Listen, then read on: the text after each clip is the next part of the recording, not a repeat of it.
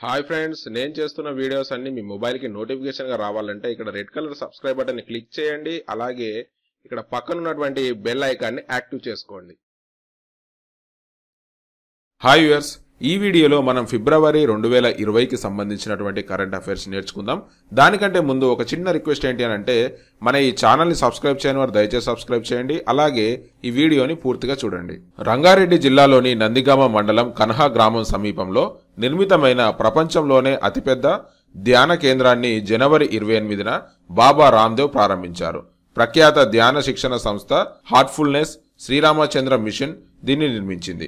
ఒకేసారి 1,00,000 మంది ధ్యానం చేసుకునేలా దీన్ని ఏర్పాటు చేశారు. రాత్రి వేళ వెలుగుల్లో ఈ మహాధ్యాన కేంద్రం ఆస్ట్రేలియాలోని సిడ్నీ హార్బర్ ఆకృతిని తలపిస్తుంది. ఇందులో మనం గుర్తుంచుకోవాల్సిన విషయం ఏంటంటే ప్రపంచంలోనే అతిపెద్ద ధ్యాన కేంద్రం ఎక్కడ ప్రారంభించారంటే రంగారెడ్డి జిల్లాలోని నందిగామ మండలంలో గల కనహ గ్రామంలో దీన్ని ప్రారంభించడం జరిగిందని మనం గుర్తుంచుకోవాల్సి ఉంటుంది. ప్రపంచంలోనే అత్యంత చిన్న బంగారు నాణాన్ని స్విట్జర్లాండ్ టంకశాల తయారు చేసింది.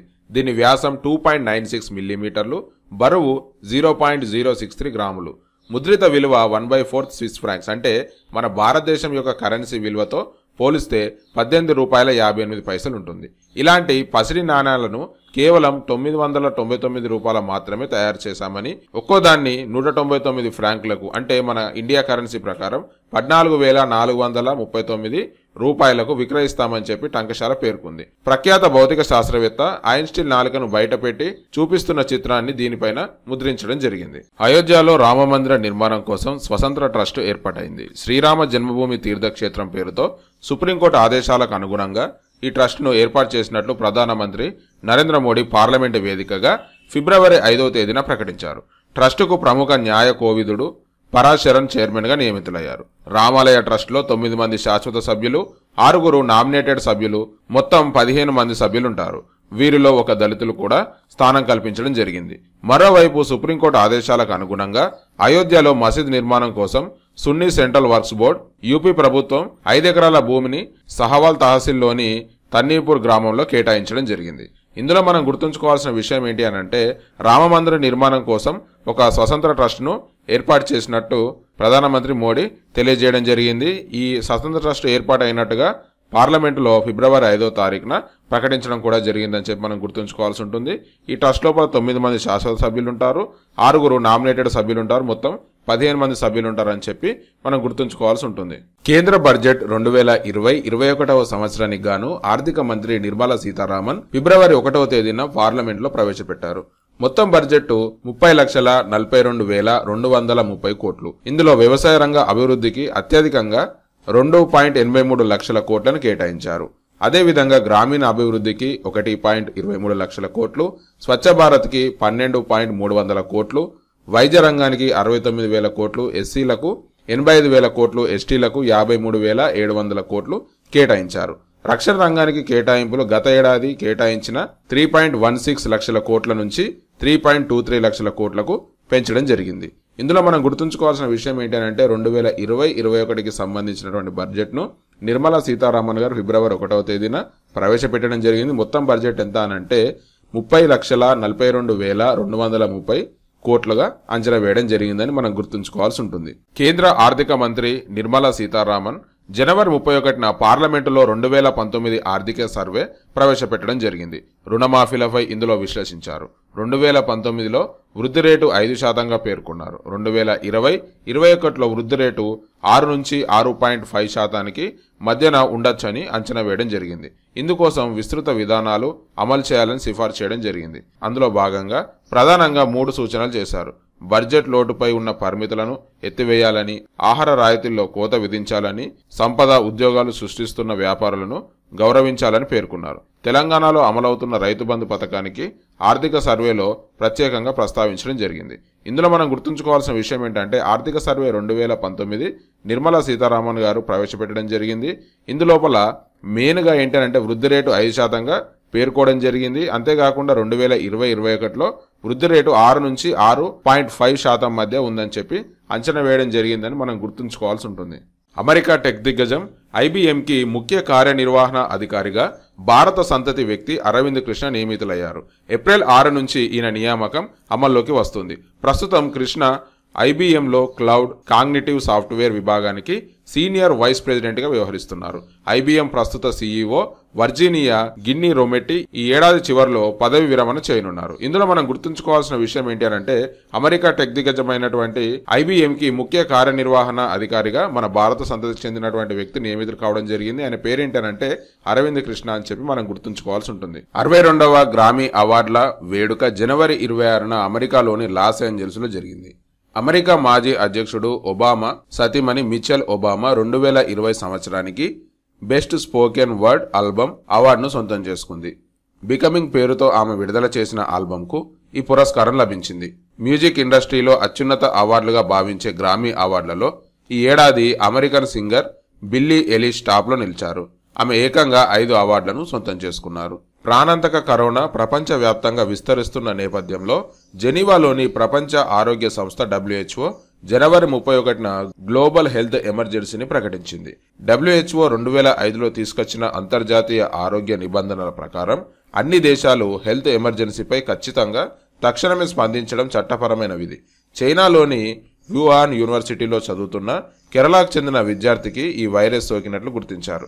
ఇది భారత్లో నమోదైన తొలి కరోనా కేసు. చైనాలో ఈ వైరస్ బారిన పడి వందలాది మంది మరణించారు. ఇందులో మనం గుర్తుంచుకోవాల్సిన విషయం ఏంటి అనంటే ప్రాణాంతకమైనటువంటి కరోనా వైరస్ ప్రపంచవ్యాప్తంగా విస్తరిస్తున్న నేపథ్యంలో జెనీవాలో ఉన్నటువంటి WHO గ్లోబల్ హెల్త్ ఎమర్జెన్సీని విధించిందని చెప్పి మనం గుర్తుంచుకోవాల్సి ఉంటుంది. చైనాను వణికిస్తూ ప్రపంచాన్ని వ్యాపించిన నావెల్ కరోనా వైరస్ కు కోవిడ్-19 గా ప్రపంచ ఆరోగ్య సంస్థ అయినటువంటి WHO నామకరణం చేసింది. ఇందులో సి అక్షరం కరోనాను, వి అక్షరం వైరస్ ను, డి అక్షరం డిసీజ్ ను అంటే జబ్బును, 19ని వ్యాధి కనుగొన్న 2019కి సూచిగా కోవిడ్-19 పేరును పెట్టారు. కరోనా 2019 డిసెంబర్ 31న వెలుగులోకి రావడం జరిగింది. ఇందులో మనం గుర్తుంచుకోవాల్సిన విషయం ఏంటి అనంటే కరోనా వైరస్ ను పేరు చేంజ్ చేయడం జరిగింది. ఆ పేరేంటి అనంటే కోవిడ్-19 అని చెప్పి మనం గుర్తుంచుకోవాలి. అందులో సి అనంటే కరోనా అని, వి అనంటే వైరస్ అని, డి అనంటే డిసీజ్ అని, అదేవిధంగా 19 అంటే 2019 సంవత్సరంలో దీన్ని గుర్తించారు కాబట్టి కోవిడ్-19 గా పేరు పెట్టడం జరిగిందని మనం గుర్తుంచుకోవాల్సి ఉంటుంది. అమెరికాలో భారత రాయబారిగా తరుణ్ జిత్ సద్ నియమితులయ్యారు. 1988 బ్యాచ్ ఐఎఫ్ఎస్ అయిన తరుణ్ గతంలో అమెరికాలో భారత్ తరపున 2013-17 మధ్య 2 పర్యాయాలు డిప్యూటీ చీఫ్ ఆఫ్ మిషన్ గా పనిచేశారు. ఇప్పటి వరకు రాయబారిగా ఉన్న హర్షవర్ధన్ శ్రింగ్లా విదేశీ వ్యవహారాల కార్యదర్శులుగా నియమితులయ్యారు. తరుణ్ జిత్ ప్రస్తుతం శ్రీలంకలో భారత హై కమిషనర్ గా ఉన్నారు. భారత ప్రధానమంత్రి నరేంద్ర మోడీతో శ్రీలంక ప్రధాని మహీంద్ర రాజపక్షే భేటీ కావడం జరిగింది.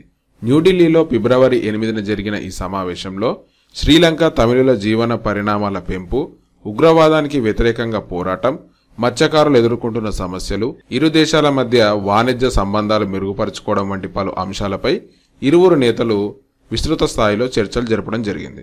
శ్రీలంకలోని తమిళుల సమస్యలు పరిష్కరించాలని, వారి హక్కుల కోసం అక్కడి రాజ్యాంగంలో ఉద్దేశించిన నిబంధనలను అమలు చేయాలని రాజపక్ష మోడీని కోరడం జరిగింది.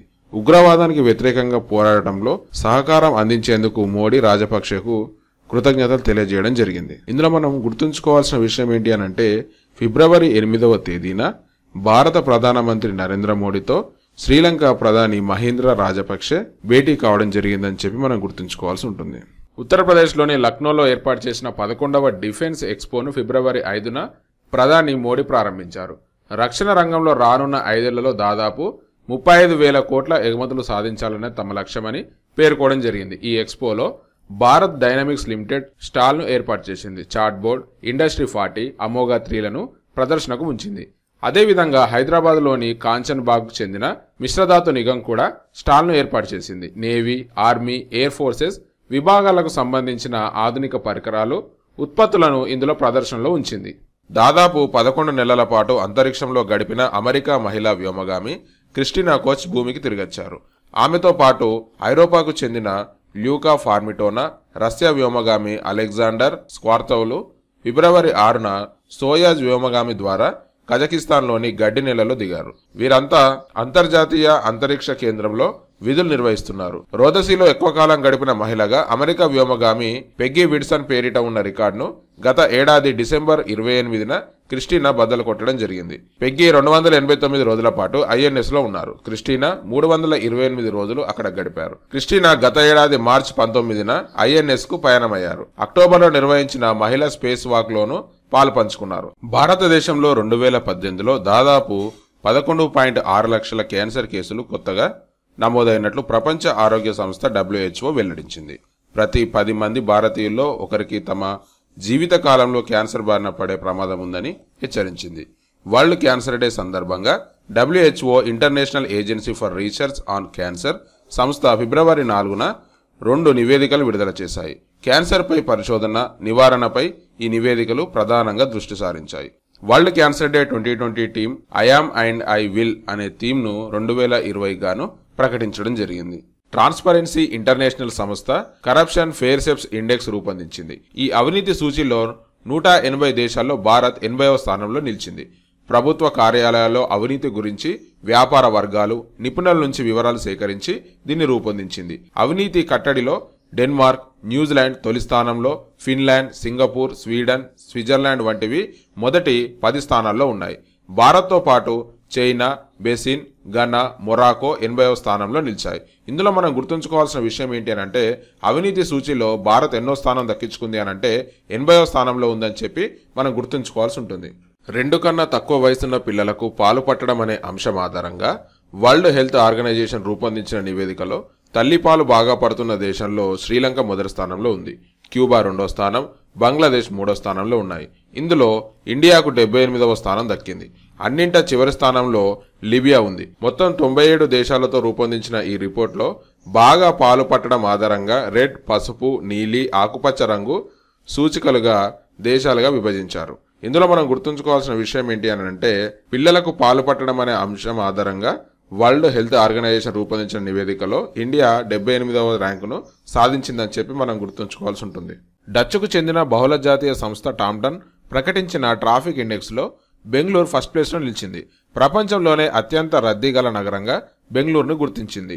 మనీలా 2వ స్థానం, బొగాటా 3వ స్థానంలో నిలిచాయి. టాప్ 10లో ఇండియా నుంచి 3 నగరాలున్నాయి. ఈ జాబితాలో ముంబైకి 4వ ర్యాంకు, పూణేకు 5వ ర్యాంకు, న్యూఢిల్లీకి 8వ ర్యాంకు దక్కాయి. ఇందులో మనం గుర్తుంచుకోవాల్సిన విషయం ఏంటి అని అంటే ట్రాఫిక్ ఇండెక్స్ లో బెంగళూరు ప్రపంచంలోనే అత్యంత రద్దీ గల నగరంగా గుర్తించడం జరిగిందని చెప్పి మనం గుర్తుంచుకోవాల్సి ఉంటుంది. ఇండియా, బంగ్లాదేశ్ సంయుక్తంగా నిర్వహిస్తున్న 9వ సంప్రీతి సైనిక విన్యాసాలు ఫిబ్రవరి 3వ తేదీన మేఘాలయలోని ఉమ్రేయిలో ప్రారంభమయ్యాయి. 2 దేశాల ద్వైపాక్షిక రక్షణ సహకార ప్రయత్నాల్లో భాగంగా నిర్వహిస్తున్నారు. ఇందులో ప్రతి దేశం నుంచి 142 మంది జవాన్లు పాల్గొంటారు. ఇండియా నుంచి 20 బీహార్ రెజిమెంట్ పాల్గొంటుండగా బంగ్లాదేశ్ నుంచి 142 రెజిమెంట్ ఇందులో పాల్గొంది. ఫిబ్రవరి 16 వరకు జరగనున్న ఈ విన్యాసాల ప్రధాన లక్ష్యం ఉగ్రవాదాన్ని నిరోధించడం. ఇందులో మనం గుర్తుంచుకోవాల్సిన విషయం ఏంటి అని అంటే ఇండియా, బంగ్లాదేశ్ సంయుక్తంగా 9వ సంప్రీతి సైనిక విన్యాసాలు జరుగుతున్నాయని చెప్పి మనం గుర్తుంచుకోవాలి. ఇందులోపల ఇండియా, బంగ్లాదేశ్ పాల్గొంటున్నాయని చెప్పి మనం గుర్తుంచుకోవాల్సి ఉంటుంది. బ్యాంకర్ మ్యాగజైన్ ప్రకటించిన central banker of the year award భారత reserve bank governor Shaktikant Das కు దక్కింది. ఆసియా విభాగంలో ఆయన ఈ పురస్కారానికి ఎంపికయ్యారు. సుస్థిర అభివృద్ధి వ్యవస్థల ఏర్పాటు కోసం కృషి చేసినందుకు సత్కరించింది. ఇందులో భాగంగానే అందించే global centre banker award Serbia bank governor జోర్నవంక టబకోవిక్ లభించడం జరిగింది. ఇందులో మనం గుర్తుంచుకోవాల్సిన విషయం ఏంటి అని అంటే బ్యాంకర్ మ్యాగజైన్ ప్రకటించినటువంటి అవార్డులు 2 ఉన్నాయి. అందులో central banker of the year అవార్డును శక్తికాంత్ దాస్ కు అందించడం జరిగింది. అదేవిధంగా గ్లోబల్ సెంటర్ బ్యాంకర్ అవార్డును సెర్బియా బ్యాంక్ గవర్నర్ అయినటువంటి జోర్నవంక టబకోవిక్ లభించడం జరిగిందని మనం గుర్తుంచుకోవాల్సి ఉంటుంది. ఢిల్లీ శాసనసభ ఎన్నికల్లో ఆమ్ ఆద్మీ పార్టీ ఘన విజయం సాధించింది. ఫిబ్రవరి 11న విడుదలైన ఫలితాల్లో 70కి గాను 62 చోట్ల ఆప్ అభ్యర్థులు గెలుపొందారు. వరుసగా 3 సార్లు అధికార పగ్గాలు చేపట్టి హైట్రిక్ సాధించిన పార్టీగా ఆప్ నిలిచింది. కేజ్రీవాల్ ముచ్చటగా 3వసారి ముఖ్యమంత్రిగా ఎన్నిక కాబడతారు. భారతీయ జనతా పార్టీ 8 స్థానాలు దక్కించుకుంది. తొలిసారి 2013 డిసెంబర్ 28న కాంగ్రెస్ మద్దతుతో మైనార్టీ ప్రభుత్వం తరపున ముఖ్యమంత్రిగా కేజ్రీవాల్ ప్రమాణ స్వీకారం చేశారు. కానీ 49 రోజులు మాత్రమే అధికారంలో ఉండి 2014 ఫిబ్రవరి 14వ తేదీన రాజీనామా చేశారు.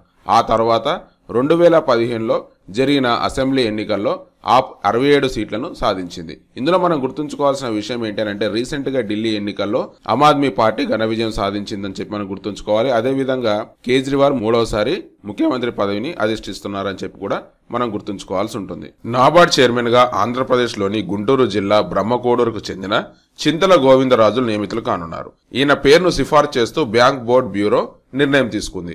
దీంతో అరుదైన అవకాశం ఓ తెలుగు వ్యక్తికి 24 ఏళ్ల తర్వాత లభించినట్లయింది. 24 ఏళ్ల క్రితం తెలుగువారైన కోటయ్య ఈ సంస్థ చైర్మన్ గా వ్యవహరించారు. గోవిందరాజులు కొంతకాలంగా నాబార్డ్ డిప్యూటీ మేనేజింగ్ డైరెక్టర్ హోదాలో పనిచేయడం జరిగింది. ఇందులో మనం గుర్తుంచుకోవాల్సిన విషయం ఏంటి అంటే నాబార్డ్ చైర్మన్ గా ఎవరు నియమితులు కానున్నారనంటే గోవిందరాజులు గారు నియమితులు కానున్నారని చెప్పి మనం గుర్తుంచుకోవాల్సి ఉంటుంది. కొత్త చీఫ్ విజిలెన్స్ కమిషనర్ గా సంజయ్ కొఠారి నియమితులయ్యారు. ప్రస్తుతం సమాచార కమిషనర్ గా ఉన్న బీమల్ జుల్కాను ప్రధాన సమాచార కమిషనర్ గా ఎంపిక చేశారు. వీరిని ప్రధాని మోడీ అధ్యక్షతన ఉండే ఉన్నత స్థాయి కమిటీ ఎంపిక చేసింది. వీరిద్దరూ విశ్రాంత ఐఏఎస్ అధికారులు. వీరితో పాటు సురేష్ పటేల్ ను విజిలెన్స్ కమిషనర్ గా, అనితా ఫడ్నవేని సమాచార కమిషనర్ గా ఎంపిక కావడం జరిగింది. ఇందులో మనం గుర్తుంచుకోవాల్సిన విషయం ఏంటంటే చీఫ్ విజిలెన్స్ కమిషనర్ గా సంజయ్ కొఠార్ని ఎంపిక చేయడం జరిగిందని చెప్పి మనం గుర్తుంచుకోవాల్సి ఉంటుంది. Indian oil corporation Telangana, Andhra Pradesh రాష్ట్రాల ఎగ్జిక్యూటివ్ డైరెక్టర్ గా ఆర్ శ్రవణ్ ఎస్ రావు బాధ్యతలు స్వీకరించారు. ఇప్పటి వరకు పనిచేసిన రాహుల్ భరద్వాజ్ ముంబైలోని మార్కెటింగ్ ప్రధాన కార్యాలయానికి బదిలీ అయ్యారు. శ్రావణ్ ఎస్ రావు హైదరాబాద్ లోని ఉస్మానియా విశ్వవిద్యాలయం నుంచి కెమికల్ ఇంజనీరింగ్ పోస్ట్ లో గ్రాడ్యుయేషన్ పూర్తి చేయడం జరిగింది. ఇందులో మనం గుర్తుంచుకోవాల్సిన విషయం ఏంటంటే Indian oil corporation Telangana, Andhra Pradesh రాష్ట్రాలకు ఎగ్జిక్యూటివ్ డైరెక్టర్ గా ఎవరు నియమితులు కావడం జరిగిందనంటే ఆర్ శ్రావణ్ ఎస్ రావు నియమితులు కావడం జరిగిందని చెప్పి మనం గుర్తుంచుకోవాల్సి ఉంటుంది. 2019 ఫిబ్రవరి 14వ తేదీన పుల్వామా దాడి ఘటనలో ప్రాణాలు కోల్పోయిన 40 మంది సిఆర్పిఎఫ్ సిబ్బంది స్మృతార్థం లెత్పోరా సైనిక శిబిరంలో స్మారక స్తూపాన్ని ఆవిష్కరించడం జరిగింది. ఈ స్తూపాన్ని సిఆర్పిఎఫ్ జవాన్ల సేవ, నిజాయితీలకు గుర్తుగా 2020 ఫిబ్రవరి 14వ తేదీన ఆవిష్కరించారు. ఈ దాడిలో ప్రాణాలు కోల్పోయిన 40 మంది జవాన్ల ఫోటోలను వారి పేర్లతో సహా ఆ స్తూపంపై చెక్కారు. ఫిబ్రవరి 14, 2020న పుల్వామా అమరవీరులకు భారత ప్రధాని నరేంద్ర మోడీ గారు ఘనంగా నివాళులర్పించడం జరిగింది. ఇందులో మనం గుర్తుంచుకోవాల్సిన విషయం ఏంటి అంటే పుల్వామా అమరుల స్మారక స్తూపాన్ని ఆవిష్కరించడం జరిగింది. ఎక్కడ ఆవిష్కరించారనంటే లెత్పోరా సైనిక శిబిరంలో ఈ స్తూపాన్ని ఆవిష్కరించడం జరిగింది. భారత సైన్యం కోసం దేశ రాజధాని న్యూఢిల్లీలో నూతన ప్రధాన కార్యాలయం నిర్మించనున్నారు. థల్ సేవా భవన్ పేరుతో నిర్మించే ఈ భవనానికి రక్షణ మంత్రి రాజ్నాథ్ సింగ్ ఫిబ్రవరి 1వ తేదీన శంకుస్థాపన చేశారు. ఈ భవనాన్ని 700 కోట్లతో ఉదయించే సూర్యుని ఆకృతిలో ఈ భవనాన్ని నిర్మించనున్నారు. ఇందులో మనం గుర్తుంచుకోవాల్సిన విషయం ఏంటంటే భారత సైన్యం కోసం దేశ రాజధాని అయినటువంటి న్యూఢిల్లీలో ఒక ప్రధాన కార్యాలయాన్ని నిర్మించనున్నారు. దాని పేరు ఏంటంటే థల్ సేవా భవన్ అని పేరు పెట్టడం జరిగింది. ఇది ఏ ఆకృతిలో ఉంటుందనంటే ఉదయించే సూర్యుడి ఆకృతిలో ఉంటుందని మనం గుర్తుంచుకోవాల్సి ఉంటుంది. అమెరికా నుంచి 24 మల్టీ రోల్ MH-60C హ్యాక్ హెలికాప్టర్లను కొనుగోలు చేయడానికి కేబినెట్ కమిటీ ఆఫ్ సెక్యూరిటీ తెలిపింది. ఈ సీహాక్ హెలికాప్టర్లను ముఖ్యంగా సబ్మెరైన్లను ధ్వంసం చేసేందుకు ఉపయోగిస్తారు. భారత నౌకాదళ సామర్థ్యం పెంచేందుకు కూడా ఉపయోగపడుతుంది. ఇవి అత్యాధునిక రాడార్ సెన్సార్లను కలిగి ఉంటాయి. ఇవి నావికాదళ రాడార్ పరిమితిని దాటి శత్రు సబ్మెరైన్ లొకేషన్ ని పసిగట్టడానికి కూడా ఉపయోగపడతాయి. పెట్టుబడులు, రవాణా, ఓడరేవు, కర్మాగారాలు, మేధో హక్కులు వంటి రంగాల్లో సహకారం అందించుకునేందుకు భారత్, పోర్చుగల్ మధ్య 7 ఒప్పందాలు కుదిరాయి.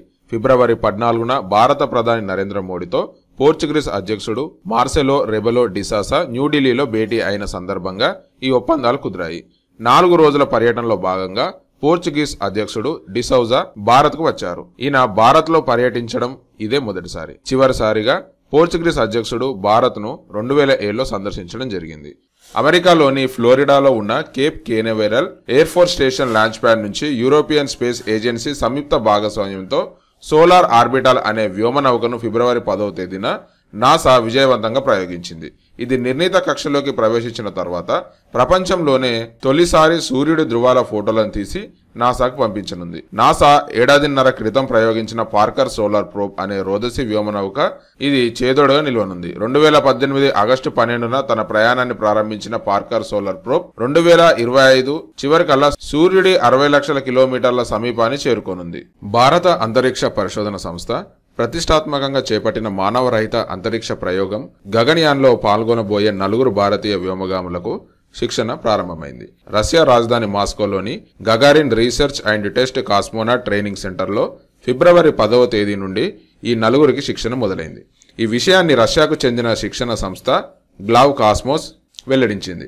భారతీయ వ్యోమగాములకు శిక్షణ ఇచ్చేందుకు గ్లావ్ కాస్మోస్, ఇస్రోకు చెందిన హ్యూమన్ స్పేస్ ఫ్లైట్ సెంటర్ మధ్య 2019లో ఒప్పందం కుదిరింది. ఇందులో మనం గుర్తుంచుకోవాల్సిన విషయం ఏంటి అని అంటే, అంతరిక్షంలోకి ప్రయాణించేటటువంటి భారతీయ నలుగురు వ్యోమగాములకు రష్యాలోని Gagarin research and test cosmonaut training సెంటర్లో ఫిబ్రవరి 10వ తేదీ నుంచి ట్రైనింగ్ అనేటటువంటిది ఇవ్వడం జరుగుతుందని మనం గుర్తుంచుకోవాల్సి ఉంటుంది. ఈ 2020 ఆస్కార్ అవార్డులకు సంబంధించి అత్యధికంగా ఆస్కార్ అవార్డులు గెలుచుకున్నటువంటి చిత్రంగా పారాసైట్ నిలిచింది. పారాసైట్ మొత్తం 4 ఆస్కార్ అవార్డులను గెలుచుకుంది.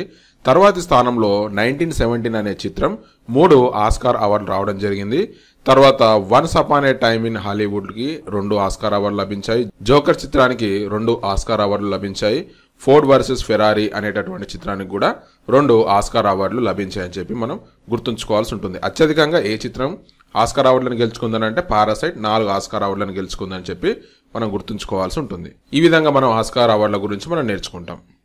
అమెరికా ప్రెసిడెంట్ డొనాల్డ్ ట్రంప్ ఫిబ్రవరి 24, 25 తేదీల్లో తొలిసారిగా భారత్లో పర్యటించారు.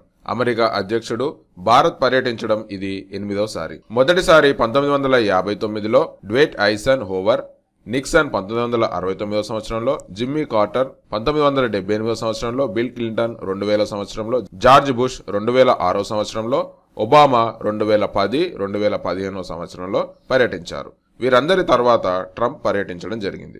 ఫిబ్రవరి 24న అహ్మదాబాద్లోని సర్దార్ వల్లభాయ్ పటేల్ ఎయిర్పోర్ట్లో దిగిన ట్రంప్ 22 కిలోమీటర్ల రోడ్ షోలో పాల్గొన్నారు. అనంతరం ప్రపంచంలోనే అతిపెద్ద క్రికెట్ స్టేడియం అయిన మొతేరా స్టేడియంలో నమస్తే ట్రంప్ కార్యక్రమంలో పాల్గొనడం జరిగింది. ఆగ్రాలోని తాజ్ మహల్ ను ట్రంప్ భార్య మెలానియాతో కలిసి సందర్శించడం జరిగింది. ఈ పర్యటన సందర్భంగా చమురు, ఆరోగ్య రంగాలలో 2 అవగాహన ఒప్పందాలు కుదిరాయి.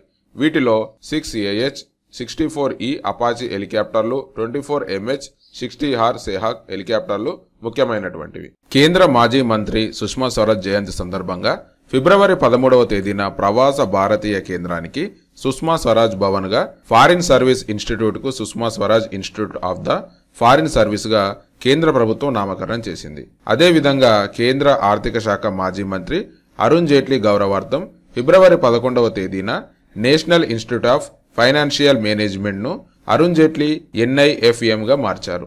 ఫిబ్రవరి 18న రక్షణ శాఖ మాజీ మంత్రి మనోహర్ పారికర్ గుర్తుగా the institute for defence study and analysis ను మనోహర్ పారికర్ IDSA గా పేరు పెట్టడం జరిగింది. కొత్తగా తయారైన హెలికాప్టర్లను నిలిపి ఉంచే గోదాంను రక్షణ శాఖ మంత్రి రాజ్నాథ్ సింగ్ బెంగళూరులోని హిందుస్థాన్ ఏరోనాటికల్ లిమిటెడ్ లో ఫిబ్రవరి 27న ప్రారంభించారు. యుద్ధ అవసరాలకు నిఘా కోసం తేలికపాటి హెలికాప్టర్లను తయారు చేస్తున్న HAL ఇప్పుడు మల్టీ రోలర్ హెలికాప్టర్లను రూపొందించడం పట్ల ఆయన హర్షం వ్యక్తం చేయడం జరిగింది. ఇందులో మనం గుర్తుంచుకోవాల్సిన విషయం ఏంటంటే, హెలికాప్టర్లను ఉంచడానికి ఒక గోదాంని ఏర్పాటు చేయడం జరిగింది. అది ఎక్కడ ఏర్పాటు చేశారనంటే బెంగళూరులో ఈ గోదాంని ఏర్పాటు చేయడం జరిగింది. దీన్ని ఎవరు ప్రారంభించారు అని అంటే రక్షణ శాఖ మంత్రి రాజ్నాథ్ సింగ్ ఫిబ్రవరి 27వ తేదీన ప్రారంభించడం జరిగిందని మనం గుర్తుంచుకోవాల్సి ఉంటుంది. దేశ ఆర్థిక అభివృద్ధిలో చిన్న పరిశ్రమలు కీలక పాత్ర పోషిస్తున్నాయని కేంద్ర సూక్ష్మ, చిన్న, మధ్యతరహా పరిశ్రమల శాఖ మంత్రి నితిన్ గడ్కరీ ప్రశంసించడం జరిగింది. సంబంధిత పరిశ్రమల విభాగంలో ఉత్తమ ఫలితాలు సాధించిన సంస్థలకు ఢిల్లీలో జరిగిన ఓ కార్యక్రమంలో పురస్కారాలను ప్రదానం చేశారు.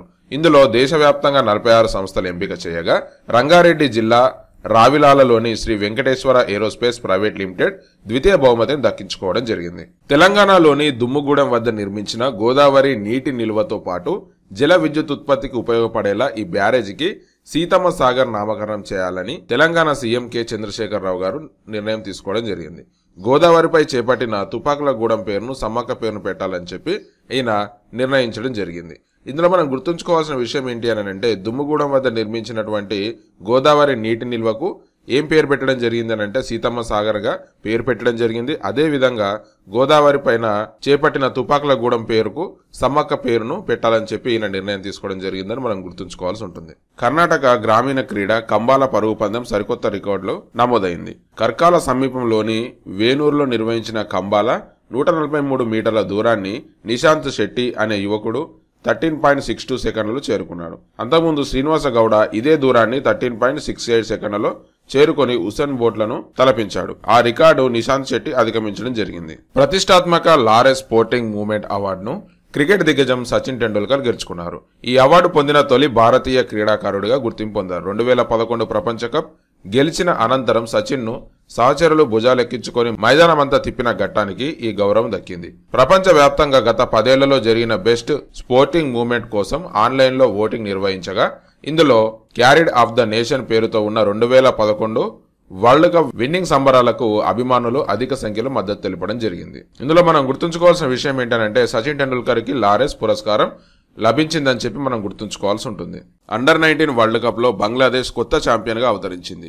ఫిబ్రవరి 9న అత్యంత ఆసక్తిగా జరిగిన ఫైనల్లో భారత్ పై ఈ జట్టు డక్వర్త్ లూయిస్ పద్ధతిన 3 వికెట్ల తేడాతో నెగ్గింది. యశస్వి జైస్వాల్ 400 పరుగులతో ప్లేయర్ ఆఫ్ ది టోర్నమెంట్ అవార్డును గెలుచుకున్నాడు. భారత హాకీ జట్టు కెప్టెన్ మన్ప్రీత్ సింగ్ కు అంతర్జాతీయ హాకీ సమైక్య ప్లేయర్ ఆఫ్ ద ఇయర్ అవార్డును ప్రకటించింది. ఈ అవార్డు లభించిన తొలి భారతీయుడిగా మన్ప్రీత్ గుర్తింపు పొందాడు.